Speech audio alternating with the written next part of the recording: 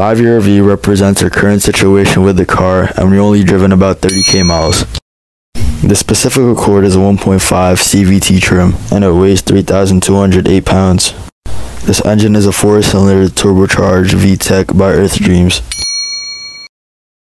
This car has 192 horsepower and 192 torque. The car has been treating us well. There hasn't been any major issues so far. It's really spacious and agile if it needs to be. Economy-wise, it's really good on gas and miles per gallon. On paper, one should get 29 in the city, 35 on the highway speeds, and 31 miles per gallon if combined. This is the same milestone my dad started losing here. And for the inside, we added LED lights or illuminations, and we got a spoiler in the back that actually lights up when you hit the brakes. Infotainment is smooth. You see Apple CarPlay, it works. You got Spotify, Maps, and you could call Siri. As for the space in the back, I got a lot of head and leg room.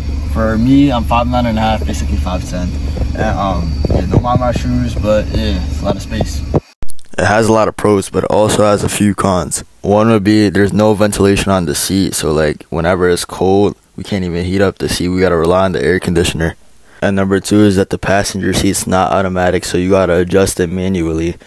And there's no vertical movement.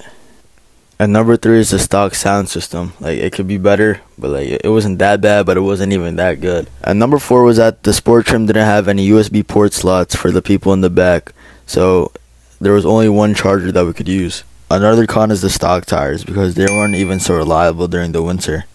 So what we did because of this problem is that we bought Cross Climate 2 tires by Michelin. It's probably the best tires out right now. Apart from the other mods like the tires, the Dragon sticker on the side skirt, we also bought a Rockford Fosgate subwoofer that enhanced the music.